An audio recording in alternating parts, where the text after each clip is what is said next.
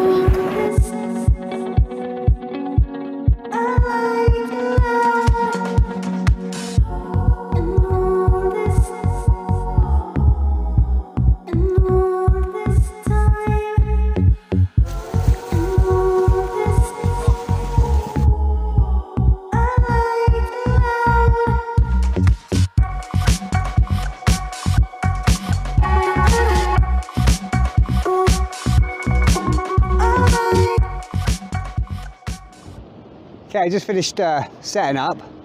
Didn't take too long actually. I'll just put everything away. So one thing I did forget, and I kept saying it 2 or 3 times, pick up the brolly, but I forgot to pick up the brolly. But it's a bit stiffer breeze than I was expecting. There's a little bit more chop on, but it looks manageable. And it looks a lot more fishy, if that makes sense. A bit more slop on the water. So I've just set both rigs up. I've got exactly the same rig and rod on the big one as I used the other day, but the only thing I've changed is the spool, and changed it to mono, because with the slop on it and casting at distance and any potential rocks, the mono is going to be a lot more abrasion resistant than the braid. I'll show you them in a minute. And the other rod, the Laffy long cast rod, exactly the same rig. I'll just switch the reels around. So I've got the Shakespeare Salt 7000 on that one, just because I'm thinking tonight I might just swap over to exactly the same rig as that one, a Pennell rig or an up and over, just a big bait. But we'll see how the fishing goes. So I'll switch around. Okay, I hope you can see me. The sun's a bit awkward for the minute with the wind, because the wind's sort of in my face, but I think it's a bit of a southwesterly, and there are a few waves cracking over the wall now, just on the other rod. So I have to be careful of this, my phone camera. I've got my GoPro over there. But just looking at the way the line's sitting in the water and the way that the wind's putting a bow in the line, I'm a bit hesitant to put two rods in at the minute, because especially with braid in this wind, I don't want it that main line going around those wooden groins, because it's just game over then. Lose a lot.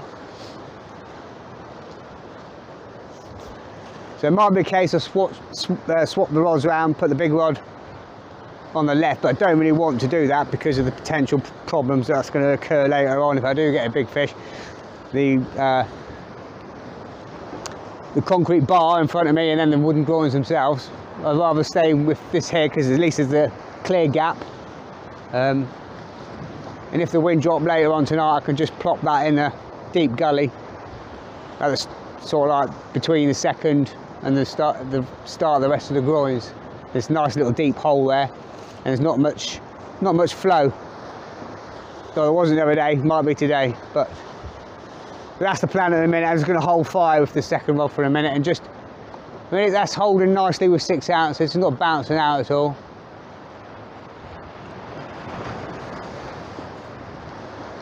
I'm glad I chose the mono now because the braid would probably just be bouncing out all over the place because there's no stretch in the braid.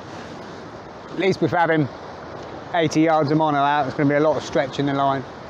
So I managed to set my gear there. I wish I had bought my body, but I'll live with it. It's not too bad. I've got my car right behind me, just to the left, but so I'm checking if I'm swinging the lead over my head in the night. There's no chance of smacking the car. So yeah, I've got the Blue Ocean rod here, 14 foot, with an Lafe Vigor reel. That's with 25 Shakespeare salt line. That's 60 ASIO shock leader. Pulley rig, panel hook, 3.0 Mustad Viking and a 2.0 bait holder. I've got a mussel, worm, lugworm and squid wrap on there, and a 6 ounce gripper lead. And on this rod I've just got, as I just said, the long cast 14 foot Shakespeare salt reel, 40 braid, 60 shock leader, 70 rig body, 2 snoods of 25 I've just got some salted lug on there and tipped with squid. Alright, so I'm not even cast in yet, so I'm going to get these cast in now, see what the state of the tide's like and if it's pulling much. But it definitely looks more fishy today, doesn't it?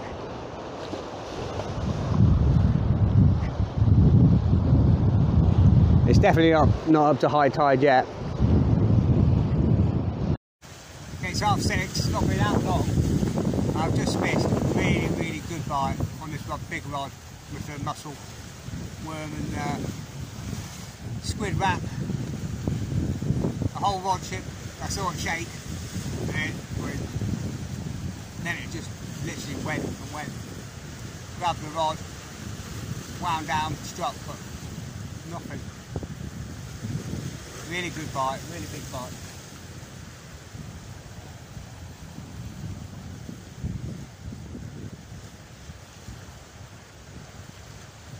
But I'm just casting to the same place it was before. This one went a little bit left. I'm going to up-tide it to the right a little bit more after this cast. I managed to get the left rod out, not too far where I said I was going to fish it. Oh, that was a really good bite. It was like a bream bite. Nice pull down and then it just really went slam down.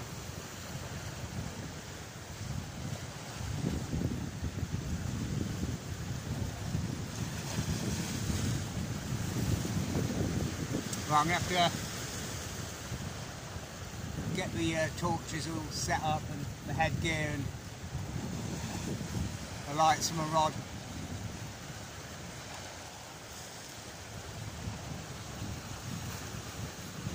Probably got another hour, an hour and a half before we start losing the light.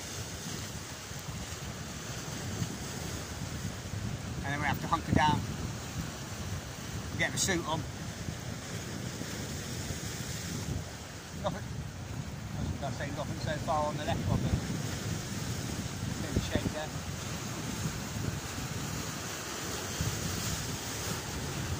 But I was just thinking if I do switch over, another polystyrene rig on that one, I'll probably swap the spools over as well and go for mono. Just brought the left rod in because I had a bit of a slack liner.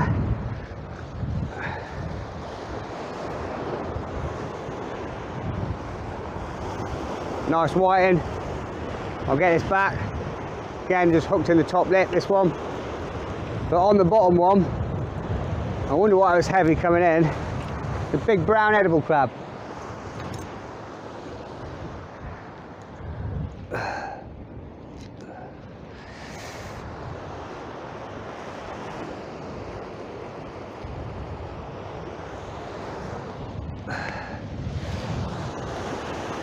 The size of that. That'd definitely be a keeper. Ooh. Unfortunately, he's lost one arm. He's a bit harmless, but I'll put him back.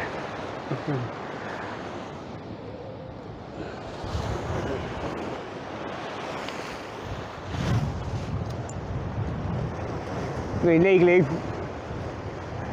I don't exactly know the sizes, but that's a definite keeper that would have been, but I've let him go.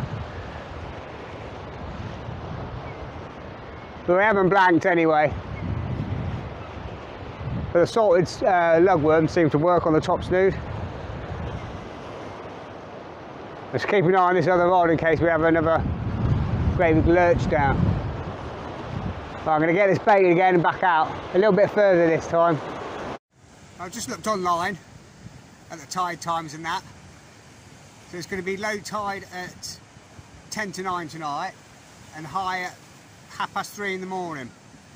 But just looking along here, where I'm fishing here, there's a floodlight directly under my car, and one to the left, and the other ones don't seem to be working. But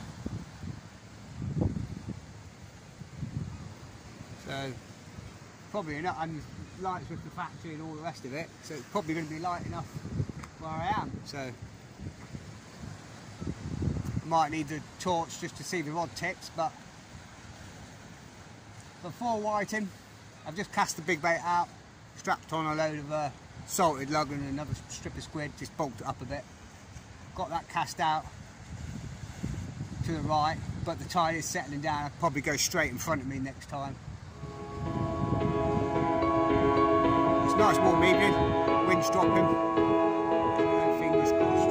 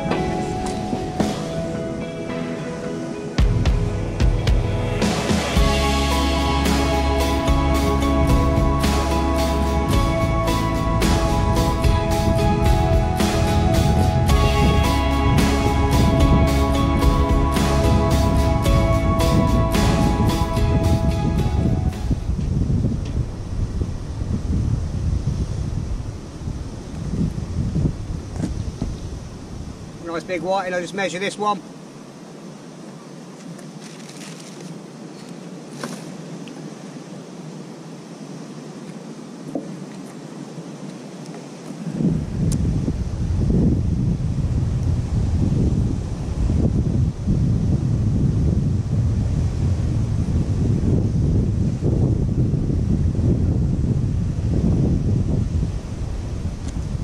just under 30. It's a definite keeper. Another little whiting. Nice and chunky little one. Definitely biting a lot better tonight. Well, especially at this time of night anyway. Pretty much every minute. So I think that's number 4. We'll get him back. Nice plump fish. Good future stocks.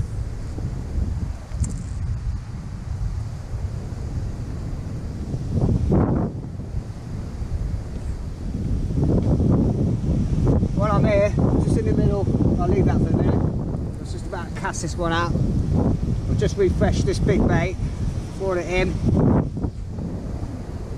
I just put on 3 or 4 of the salted lugworm squid. There's a bit of muscle in there. So I'm going to get this cast out now.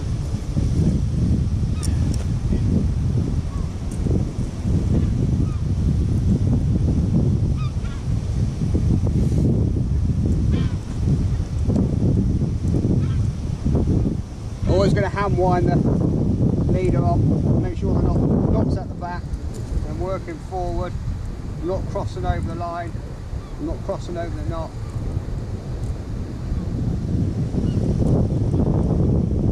Working up towards the front of the spool.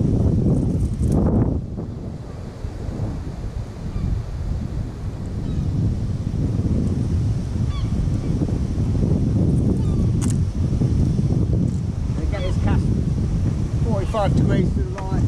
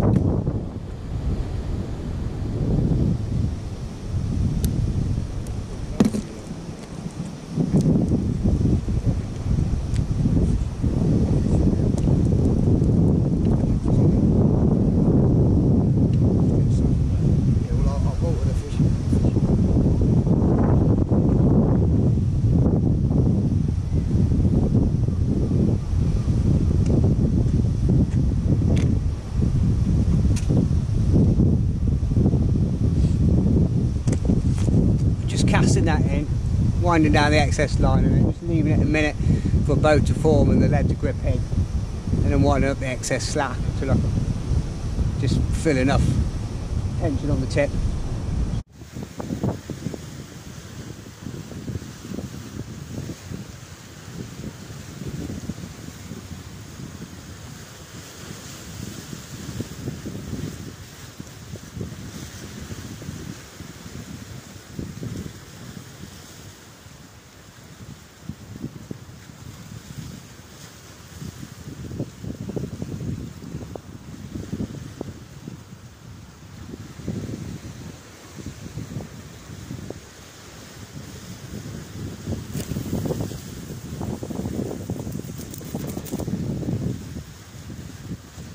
Really little bugger. Another tiny little whiting. Just on salted lug and squid. We'll get this straight back. Smallest one yet. Yeah, I don't think I'm going to be able to cast with my microphone and wire on, so it's going to be a bit too dangerous and tricky. I don't want to get anything tangled or in the way, so I just unplugged that for the minute, so you might get a bit of wind noise. Alright guys, I don't know if you can see me. It's gone 8 o'clock. We're losing the light. I'm going to fish on into the night. If I get any fish, I'll try and put them on. If not, I'll sign off now and hopefully see you again in the morning. That's about 9:15. Now I thought, I was just thinking, you know, I thought I'd do this just to push myself a little bit more and see if it's true. I mean, is fishing at night, sea fishing, actually better in the day? It was good when I got here, when it was light, but now it's dark, it's slowed up. But I've got the big baits on, big rods. But as far as a viewing spectacle, no, I mean, if you're going to film, you need to film in the day, really. I mean, it's obviously pitch black, you're not going to see anything, can't explain anything while I'm doing things. The light's a bit tricky. I've got the floodlight with me.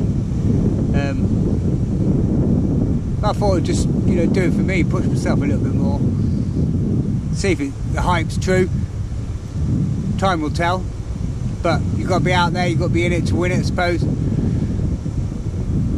suppose it all depends on the tide. I mean, it's going to be high tide at about 3:30 in the morning. So it's a fair way to go yet. But I'm going to keep busy. I'm going to make up some fresh wraps. I'll probably do some big mackerel and squid and herring and squid and see if we can get well, anything really. I've got mussels. I've got a load of lug left, need using up. If I don't use them tonight, I'll have to salt them or blanch them, because they're going to be no good for the next session and I can freeze them. But it's warm, the wind's totally died down, so it's the fishing at the minute. So missed that really big bite, really good bite when I first got here. It was out 5 minutes or so and it absolutely hoofed over. A couple of really good trembles, a couple of good 2 or 3 pulls, and then the 3rd or 4th pull down it just went, but somehow missed it. But at least we're not sort of like one positive. I have got all these lights and thatcher behind me, so I can still see the rod tips no problem. So I don't think you'll be able to, I'm not sure. No, so you can't, not unless I have the floodlight pointing up at the rod tips. But right, I'm going to go and get some wraps made up. I've just literally cast them out, so I'm probably going to give them half an hour casts, bring them in, make sure the leads are not tripped out, make sure I'm not getting crossed over, and just keep busy.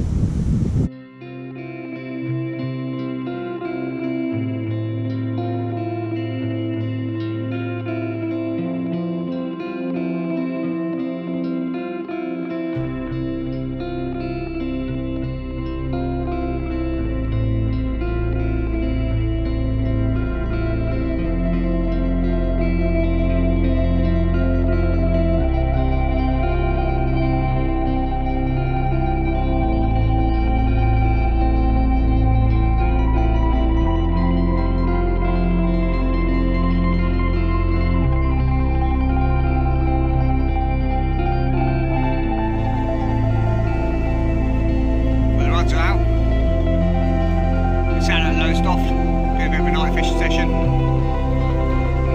We're using the phone holder actually, going handy. Fits perfectly with my LED torch. Clip it in there, keep it on the tips.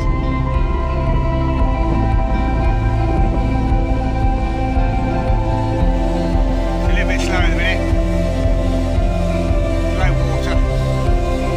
High tide at 3:30 in the morning, but I don't think I'll be there that late, that's for sure. It's starting to get a bit nippy now. I'm going to get the suit on. So I'm on big slam down. I missed it. Nice toxic waste coming out of the third type factory there. Nice green and purple and red smoke. I hope it's not blowing down my lungs. Bloody hell. There's every colour under the rainbow there. Green, orange, red, purple.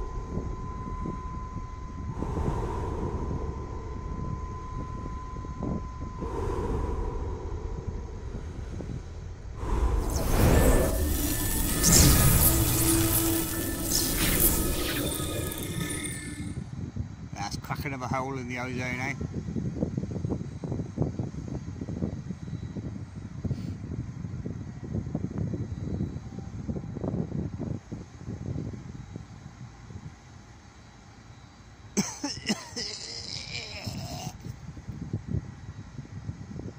It bloody stinks, it's bloody sulphur and all. Eggy. Okay guys, it's 12 o'clock. It's been really quiet. I'm going to give it till 1 o'clock and then I'm going to call it quits, I think, unless things change dramatically. But what I've done is just refreshed the baits, done mussels, squid and salted lug, wraps on both rods. I brought the left rod in because it was on a up and over dropper rig. But when I was bringing it in, you got like a good 3-4 foot hook link once the dropper. And I didn't want to risk, if I did ever catch anything, getting it snagged. So I've just made up another pulley rig. Put the pulley rig on that one, cast it out nearly the groin. About half an hour ago, the lad came down and said there's a few bass always patrol along there, which I think that was that bite on the right hand rod earlier on. But I'm going to give it till 1 o'clock, and then if nothing, I'm going to call it quits, and then probably give it a day off tomorrow, and then Wednesday probably get out in the afternoon and do a sort of afternoon session, sort of 12 o'clock until 7 o'clock till it gets dark, up at Walcott or somewhere quite local. So anyway, hope you enjoy the video. Alright guys, how you all doing? Just a quick video. I've just been out to pick up some worms. I'm going to go out fishing tomorrow, Saturday. I've changed my mind. I was going to go today, but the wind's been really strong the last 2 days, really strong, really gusting, about 35 to 40 kilometres an hour. So I suppose on the beach it's going to be just too much. So I thought I'll go tomorrow. It's supposed to be a light 14s, sort of like 20 kilometres an hour, southwesterly. I've got plenty of bait. I've just been out to a guy, Julian's his name, just lives sort of in and around Norwich, quite local, to pick up some worms. He was out yesterday digging. I just got 100 worms off him, so I've got plenty of bait for tomorrow. I've got lugworm, I've got squid, I've got some fresh mackerel and herring which I picked up from the supermarket yesterday. I've got some big crevettes or whole raw king prawns with a bit of squid wrap on there. I just made them up. I'll probably bang one of them out for hopefully a cod or a bass or a big fish anyway. I've got plenty of wraps. I've got some, I thought I'd try, I never tried them before, so I was doing 3 for a tenner. So I've got a packet of the big crevettes, a packet of the whole prawns, the cooked shell-on prawns, so I thought I'd give that a go. And some mussels. I've got all sorts of bits and pieces, so there's plenty of bait for tomorrow. But since I've got 100 worms, what I thought I'd do is just going to make up a few now, only sort of like 3 or 4 lugworm and squid wraps for a sort of like a polypanel rig. Not going to do too many. Ideally you want to do it there and then, so it's all nice and fresh. But what I've got all day here at home, I thought I'll make up a couple of wraps ready to go, and then I'll make some more on the bank as and when I need it. So we've got some absolutely lovely big fat lugworm here. Some nice ones, all nice and fresh, all wiggling away, look. Really nice and lively. So I thought I'd do 2 or 3 of these. I've got one of the Shepherd's Crook baiting needles. I'm just going to go through one end.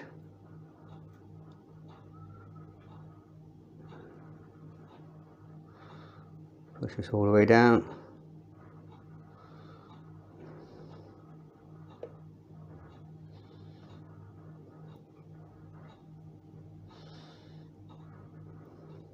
Just like that. I'm going to get another one, top and tail it. In fact, I'm going to pull this right up so I can work with it a bit better. Like that. And I'm going to very loosely just wrap it. I'm not going to go mad if you'll stay still.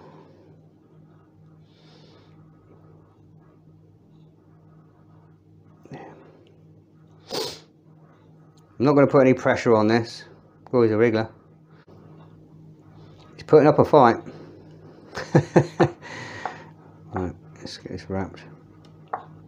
Just going to go light. I don't want to burst it too much, or at all if possible. This one's a lot longer, so what I'm going to do is just fold it back gently. Let's push this down a bit, make it easier. So when I get to the end, I'm just going to get that tail.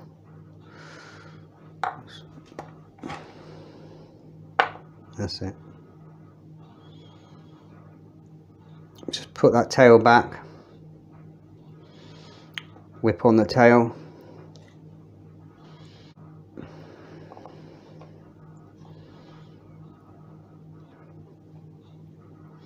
So it's about a couple of dozen turns.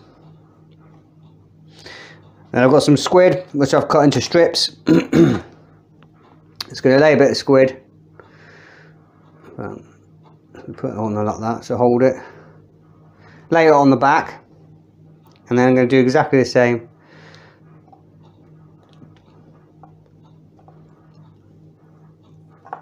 And hopefully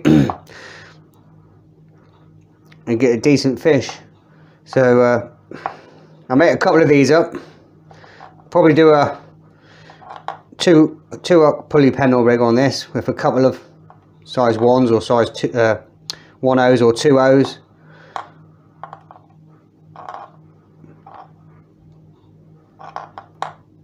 That'll do for now. Just gonna push it over.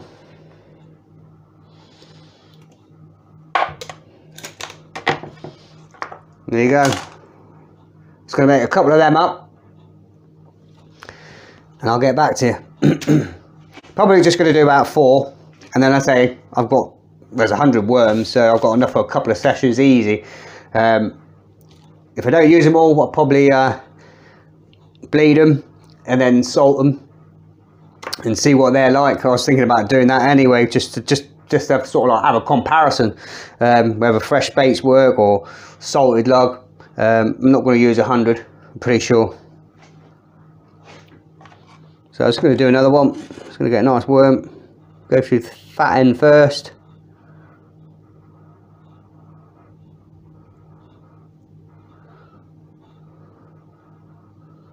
Just try and keep that needle inside all the way down to the tail.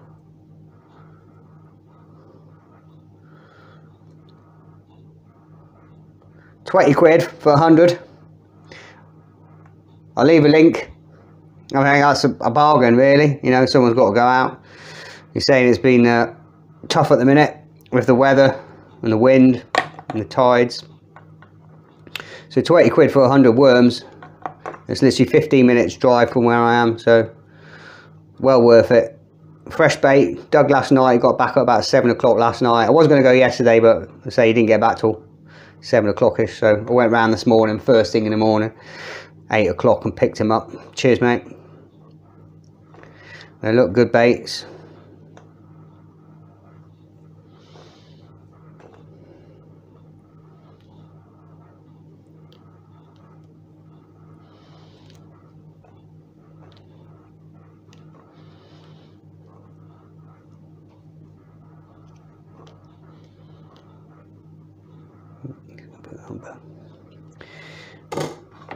Let's work that way down to the end.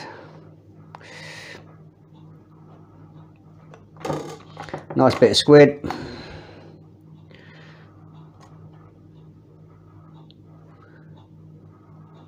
So I'm going to poke that on, so it's just something to purchase onto.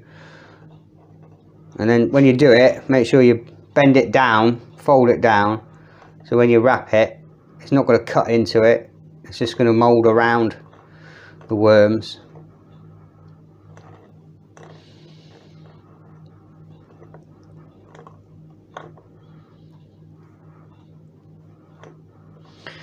And that'll do for now, because I'm going to put the 2 hooks on and then probably give it another little bit of a wrap. So I don't want to go crazy. I don't want to really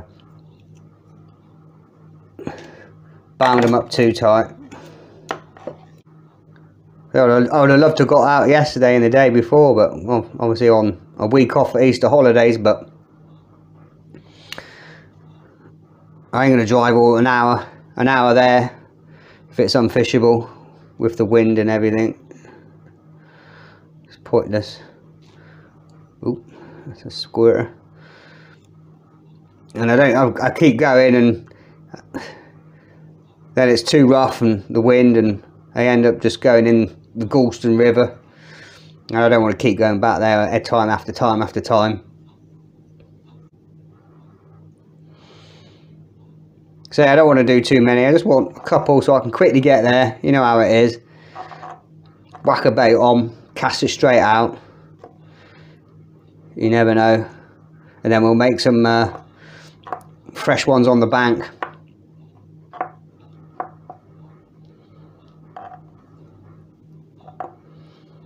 But with a bait like this, it could be anything. Bass, ray, smoothie, dogfish, even a Call of Duty. That'd be nice, wouldn't it? That'd be...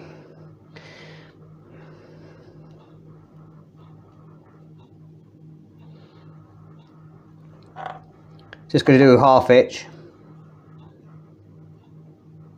Not gonna. That's it. Right, that's it. Bait's made. I'll see you down on the bank tomorrow, or on the beach tomorrow. Let's hope for a few fish, get a few pulls of the string. Right, take care.